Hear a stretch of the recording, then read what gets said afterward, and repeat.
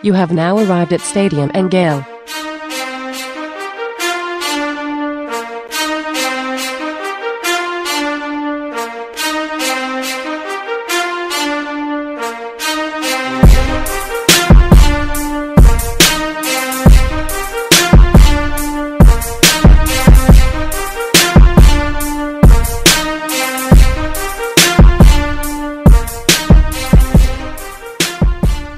Boys and girls, ladies and gents, welcome to another episode of Stadium and Gale. It's Uncle Silk. It's Dan. And Nick. Quick pop-up show. What we got cooking, Dan? I was at the dentist, man. My mouth is half numb, but I'm with the shenanigans. What's up? Yeah, so emergency pod today. So Florida Gators today, I don't think by their own volition, but by a Freedom of Information Act, it was announced that three coaches plus three head coaches plus a number of assistant coaches, and we'll go over those numbers here in a minute, have been extended and offered new contracts. Those include Dan Mullen, head football coach, Michael White, head basketball coach, Cam Neubauer, the women's basketball coach, as well as Tim Brewster getting a pay increase, Garrick McGee getting his salary announced, Wesley McGriff and Jules Montaner's salaries were announced as well. And then finally, Christian Robinson gets a base compensation increase as well. So, Nick, why don't you break down some of those numbers for us? You wrote a great article on Gators Territory about those numbers, and then let's dive into them. Yeah, I mean, this goes back with Dan, goes back to the flirting, which I think was literally just Jimmy Sexton texting Adam Schefter before Schefter went on air on NFL Live saying, hey, Dan Mullen might want to go to the NFL. And then all of a sudden there's smoke. I would love to date Jennifer Aniston. And I don't think I'm going to, because I don't think she shares the interest. I think there was negotiating interest on Jimmy Sexton's part in behalf of Dan Mullen. And for the most part, Dan spent the 2020 football season either on probation or with his foot in his mouth, or both. So there wasn't a lot of negotiating leverage for Dan. So one text from Jimmy Sexton to Adam Schefter, and now you've got some negotiating power. And Dan, I think to me, this was coming. Like I said on the last podcast, Dan signed a 6-year deal. He was 3 years into that. You always want your head coach to be on at least a 4-year contract. So Dan was due for an extension, and with that is going to come a raise. So I think now with his raise, he is the 5th highest paid head football coach in the country. Yes, correct. Nick Saban makes 9.1. Ed Orgeron makes a little over 8.6. Dabo Sweeney makes over 8.2. And Jim Harbaugh makes just over $8 million. So Dan comes in as the 5th highest paid coach in the country. I'm holding his term sheet here. He's going to be making $7.6 million a year with this new deal. He gets a signing bonus of $500,000 on July 1st. And on December 1st, he'll get a fat $1 million check as a retention bonus. So Nick, talk to us a little bit about any of the out clauses that he potentially has as well, because I know obviously you talked about some flirtation with the NFL, but what do those out clauses look like? Yeah, there's just a blanket clause. So if there's termination by the University Athletic Association, the UAA, without cause, Dan will get $12 million. So it's a $12 million buyout with half of that paid within 30 days of the contract being terminated.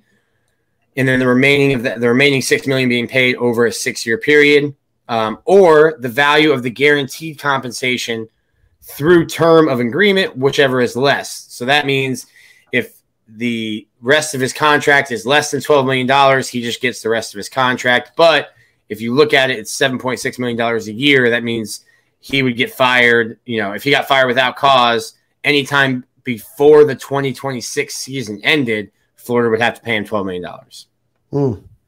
Any other thing? Oh, go ahead.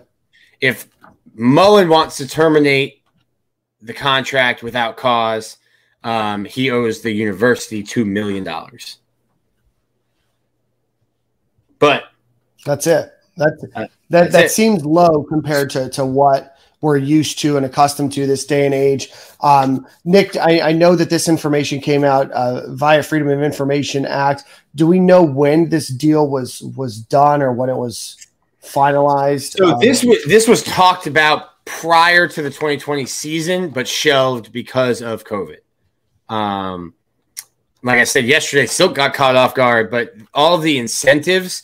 So, like, if I look at Mike White's contract here, like if the academic achievement bonus, for instance, if the team has an APR of 965 or higher, he gets $1 million. There's incentives built in. If Mike White or Dan wins the SEC championship, there's bonus money. I didn't print that out. I'd have to go digging through the contract again to grab it. But just things like that. Winning the East, he gets a bonus. Winning the SEC gets a bonus. Going to a New Year's Six Bowl, you get a bonus. Going to the playoff is a bonus. Winning a playoff game is another bonus. So there's more money built in and structured into the contract. That was just taken off the table because of COVID. And all the coaches across the board agreed to that addendum prior to playing. And all that stuff is now back in play. All right. Well, let's get into the nuts and bolts. People aren't listening to our show just for facts and figures. We want to get some opinions. Silk, any thoughts that you have on this extension?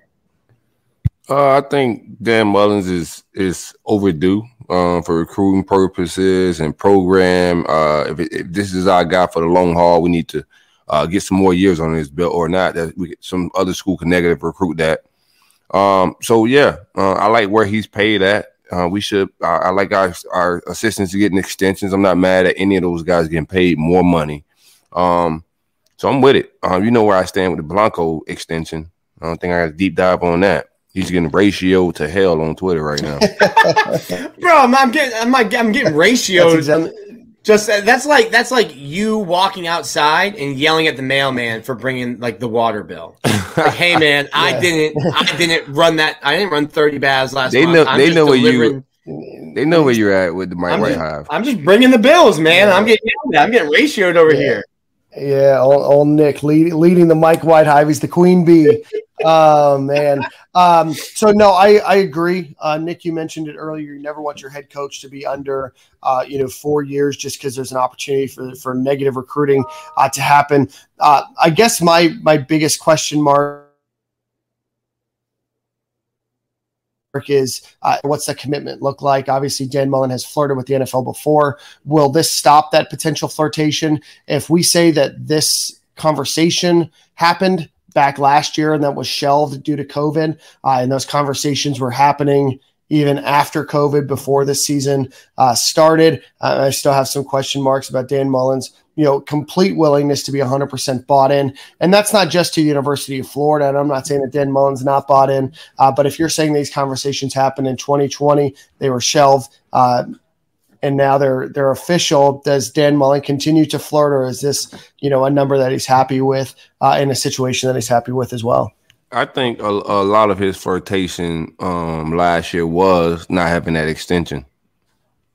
But if we're saying that the extension was talked about, right, last year and was only shelved because of COVID, and all of these numbers are probably the same as they were before, right, Nick? That's you're saying that this deal was pretty much almost set in stone before COVID, and now that COVID is over, we're getting this finalized, that there's still flirtation, right? I mean, you still got to negotiate until the contract's signed. Like, whatever numbers is there is there. But if you could use some leverage to get more money, of course. Like, that's what I think. A lot of that was him trying to get leverage. It was this whole thing was a leverage play, because like you can talk about it and hey, we have these numbers. Well, yeah. And then in the middle of a pandemic, you said, that the Russian army was at Texas A&M yelling at you when they shouldn't have been. And then you double down on it Monday, yell that you need to pack the swamp. You're on probation already for recruiting violations. The president of the university is surely not happy with you, and he's got to sign off on the deal. So until the ink is dry on the paper, yeah, because there was some unrest. Still on. Yeah, there was some unrest and some smoke amongst administration and Dan. So he would have been crazy not to have been flirting around with other jobs per se. Like I said, flirting, dating's got, you can flirt, dating's got to go two ways. And I don't think nobody was flirting with him back. I don't think the NFL wanted Dan the way that Dan wanted the NFL, or at least Jimmy Sexton wanted people to think that the NFL wanted Dan. Yeah, the Darth Vader outfits is not going to work in the big boy league. Come on now, that was It's hilarious. Subjectively funny. Yeah, not even objectively funny. That was subjectively funny, and people got mad about that. That was dumb to be mad about. There's so many things to be mad about. That was just not one of them. So, I mean, I think that we're all in agreement on the Dan Mullen extension had to happen. A lot of people, there's a few people on Twitter that for some reason just like to live in negative world or kind of bemoaning this and saying that UF is accepting mediocrity. I don't think that they are. I think that Florida has shown, and they will always show, that they have money to make the moves that they need to make, whether it was, firing, Will Muschamp or Jim McElwain. Don't mean a lot. Yeah, extension clauses mean a lot, but the actual extension, I mean, we all seen somebody get extension to get fired the next year. It means nothing in the grand scheme. Also, I would say, with Dan Mullen's buyout clause only being $2 million, it's one thing or the other. It's that Florida doesn't believe that he's truly going to leave, and if he does, then it's probably in both parties' best interest. Because $2 million for a coach like Dan Mullen, who's the fifth highest paying coach, that doesn't add up. So, fourth. I forgot that Harbaugh took. Remember, Harbaugh was like on the hot seat. He just took they halved his contract. He makes like $4 million a year now. Oh, that's right. Okay, so the fourth highest Dan's behind $2 million buyout. Yeah, Dan's behind Saban, Sweeney, and Ed O. National champions. Third best team in the SEC. National champion Ed O. That's what we talked about. Other news on Florida Gators coaching. Tim Brewster's compensation was increased to $485,000. Christian Robinson's base compensation was increased to $390,000. Tim Brewster, I feel like, has earned that money back just in recruiting alone. Obviously, you get a tight end, the Mackey Award.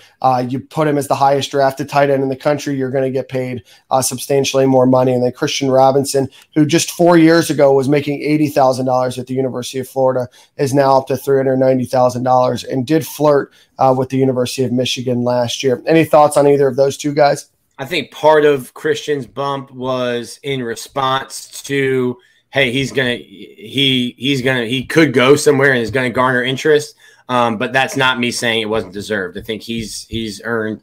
I don't want to hate on nobody's pockets, but I think he need to get that room together, and they need to be a little bit more productive. Dueling takes. What about you, Daniel? No, I think that the room, when Christian Robinson started, I really like him as a person, but when he started, his recruiting was on fire. Landed a lot of great names. I'm on the side of recruit. He got some dogs. I'm on the Silk side that, we've had a lot of, names come onto campus. I think Ventrell Miller is a guy that, needs to take that big step up. But I also think Derek Wingo, Tyron Hopper, these guys that were all world and being recruited by everybody still haven't had the chance to do much yet. So I'm waiting to see those develop. I don't think $390,000 is a waste of money, but I also don't, I'm not 100% sold on him either. And then finally on the football coaching staff, Garrick McGee, who moves from being a quality assistant, quality assurance coach, or quality control coach, moves up to $390,000. Wesley McGriff, the new safeties coach, is at $450,000, and then Jules Montaner is going to round out the staff with the lowest salary at $250,000, but still quite a bit of a jump from his salary at USF. Jordan Jules. Yeah, we gotta get Jules some love. He out here getting buckets. I tried to last show, but my internet was messed up. A lot of Gator fans wanted T-Rob. T-Rob has been pissing the bed down in Dade County. The hire of Jules was criticized by a lot of people. Not we all, but a lot of people wanted T-Rob. Right now, Jules is doing what they do. Yep. Transfer, kid out of Texas. Yeah, it seems like a lot of the recruits are mentioning him as well. Florida has a big recruiting day that started today, June 1st. A number of folks on campus today, a ton this weekend. So we'll continue to see, if Jules Montaner continues to grow his stature as a recruiter. Before we move on to Mike White, I know, Silk, you've got some exciting topics to talk about Mike White. Do we want to talk about anything else about the football staff? Nah, man. Yeah, got these boys locked up for some more years. So, let's kill it on the trail. Big day today. Big day, big day. All right, and big news that everybody wants to talk about. The Gators also extended basketball coach Mike White. Nick, talk to us a little bit about those numbers. All right, so Mike White, just average over the next 6 years, he will make on average $3.187 million. Over 6 years, it's a $19.1 million contract. Base salary for what year am I at? I'm looking at this like contract sheet here. Base salary for next year is $450,000. That remains the same throughout the length of the contract. And then there's $1.3 million that they have all, the Mike White show, the Gator Talk shows they have to do. So everything comes out to, just that roughly that $3.18 million deal. I think what goes into Mike White's extension is, at least in big part of it, is that he does things the right way. And you can look at LSU and Will Wade's strong ass offer. And I mean, it's not new in college basketball. Billy Donovan didn't like the way recruiting was happening. And that's why he got out of the college game years ago. And Florida went on probation. I think it was in the late 80s. Said that would never happen again. Football program figured how to do that out in 2020. And I think there's a sense of Mike White can figure inside Florida. Mike White can figure it out. He's a good young basketball coach, and we don't have to worry about him getting us in trouble through recruiting violations, which are rampant through college basketball. When the FBI is getting involved in your recruiting practices, then you guys are getting after it. You're getting it in on the recruiting trail. Am I surprised that he got extended a little bit? Because he was under contract through 2025, and I don't know if it's the same kind of deal in terms of negative recruiting on the basketball end as it is on football. If your coach isn't on, it doesn't have 4 more years left. But technically, he was under contract through for 4 more years, and then got 2. So he'll be under contract until April of 2027. And then we already hit. Did I already hit the buyout stuff? No, not yet. Okay. Termination by UF without cause. Mike White will get $1.75 million a year for every year left on the contract, but that's with mitigation for other income. So if he goes and gets the job at Tulsa or gets the job at Georgia, and they give him $1 million a year contract, Florida would only pay him what the difference is between that 1.75 and his new salary. Mike White can leave at any point without cause, and he owes $250,000 a year per year left on his contract to the university if he leaves. Perfect. So, any thoughts? Yeah, I don't know why we extended him that long. Show me the money. He didn't get a raise. Everything stayed the same. It was just extended. I'm not surprised. I think Strickland had expressed. Sorry, my mouth is all jacked up. Strickland has expressed his that he liked Mike White, and then the status of the program that he liked where he was at and the progress that Mike White was making. So I'm not surprised by extension at all. Yeah, no, I'm disappointed. I guess I'm just disappointed in the situation. And we talked about how extensions don't really matter. So in the grand scheme of things, I don't think that this matters all that much because you never really ever let a coach just get to the end of their contract and then just decide to, not renew. It just happens so seldomly. But the way that I look at Florida is, Mike White is 123. I think that's below where he should be. He's 63-43, which is below a 600 winning percentage in the SEC. And during his time at UF, he's been 8th, 2nd, 3rd, 8th, 4th, 5th. So I don't really even see any improvement in terms of what he's doing. He's been to the NCAA tournament, 5 years in a row. Obviously, the 2019-2020 season was canceled, but he went Elite 8, round of 32, canceled, round of 32. So I don't know if that's indicative of the program that, Florida is going to be, which if they are, then that's what they are. But, I think that Florida can be better. I think that Mike White recruits, really well for a program that continuously struggles against, teams that they should beat. And in the tournament, I think if Florida really wants to be the premier athletic department in the Southeast, the SEC, or in the country, that they need to step up there. And I don't think that Mike White's the guy to lead the team into the future. Now, bring on 2 new assistants, we'll see, but I just don't think that this is the coach to lead them. Again, extensions don't mean much. They're not giving him a promotion, but it is a PR, move to say, hey, that we're at least bought into you as a head coach. I mean, there were some excuses kind of built in. I mean, he got stuck in recruiting with John Egbunu because Egbunu got hurt and he's going to come back and okay, well, we don't recruit big because we're going to get Egbunu back. And then that turns into a 2-year injury. And now that's 2 recruiting cycles. Obviously last year you literally built everything offensively around one player because that player was good enough to warrant that. And then, like 3 years or 3 games or however many games, 5 games into the season, you've got to figure it all out again. I think the biggest issue is you need to be competing for SEC championships. And I haven't seen that. So that's my issue with Mike White. But looking at the deal, it's not an extension. And if you fire him, you're going to be paying him less than you're keeping him on. So to me, it's an extension, but it wouldn't stop Florida from making a move away from Mike White. I don't think Scott Strickland is looking to make a move away from Mike White. I think, in fact, he's hoping that Mike White, proves his value. And if he does, that you're probably getting, a discount on Mike White by the time 2025, 26, 27 comes around. Yeah, in Scott's mind, he's hoping Mike White becomes the coach or is the coach he thinks he is. And then by the time you get to the last 3 years of this contract, you're getting a deal on him.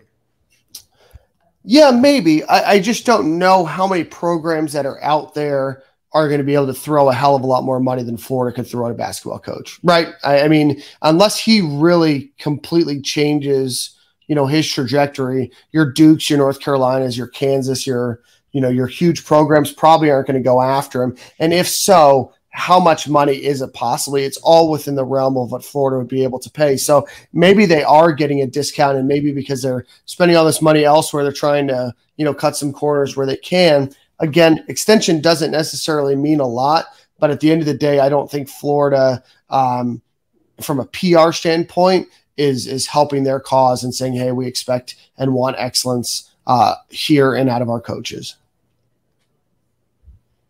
And then finally, with that news, unless you guys have anything else, Cameron Neubauer, who is the women's college, or with the women's, obviously college, the women's basketball coach. Florida struggled a bit last year in basketball. They were knocked down in the second round of the NIT. He is getting his top scorer back. He's getting his best player back from last year. And obviously we talked about it on the podcast, is getting one of the best players in the country from Louisiana, the Gatorade National Player of the Year there. So long story short, he's going to be extended.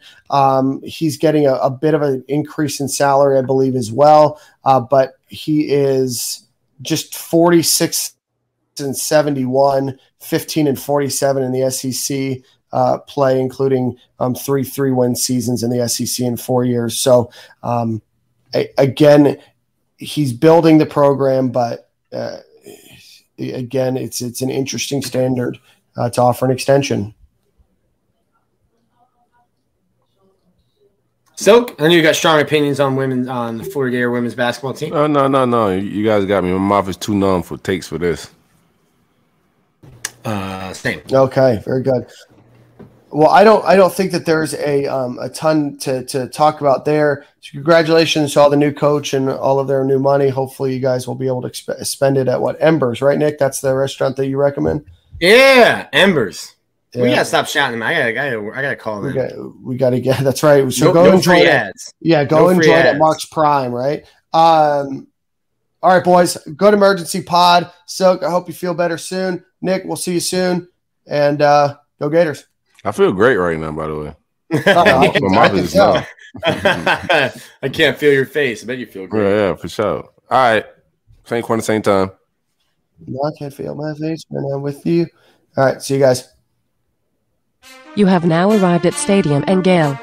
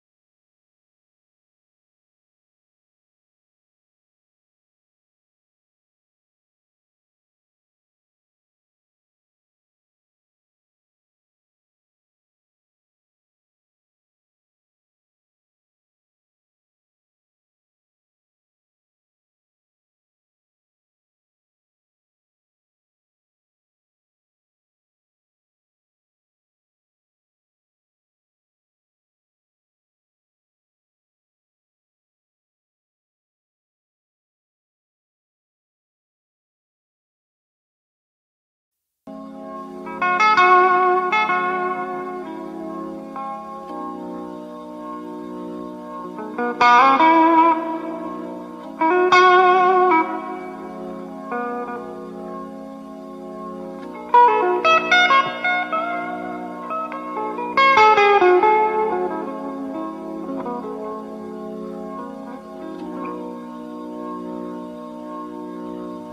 is my blues,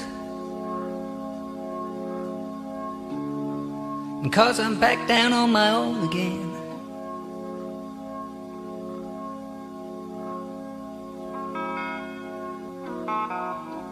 This is the blues I'm playing. Yes, it's a fine old thing when the night is cold and lonely.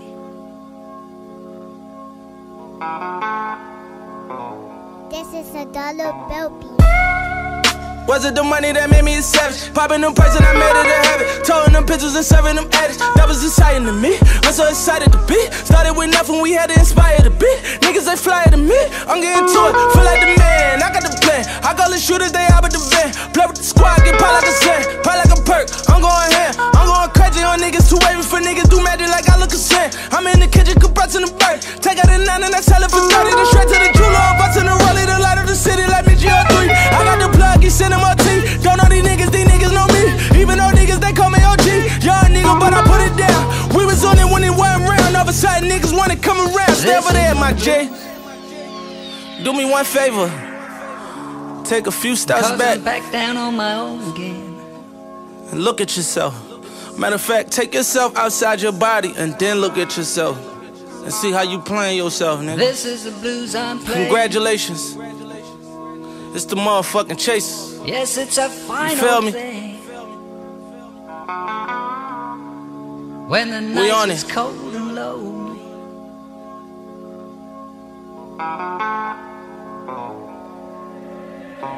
Gave you the plug. Try to be real with some niggas and put on my money and show some love. You did me a favor, I knew you was shy, I knew you would show you was. It's only a matter of time for niggas get lying and hit with them slugs. Get found in the pool of your blood. Yeah, nigga. Remember they told me that we'll fail. Remember they said it was CSL. That would that to me like Cam Newton. I'm in the field like the NFL. Niggas is sick and I wish them well. I made a wish and a wishing well. I put a brick in a wishing well. Been through some shit and I'm sick of jail. No disease, but I'm sick of cells. Sick of tired of sending niggas mail. Calling niggas just to get a bell. I just seen a nigga get a L. Never coming home, minute on the phone. Sick of tired of seeing niggas fail. Sick of tired of seeing niggas lose. Sending like we trying to get to hell. And 'cause I'm back down on my own again.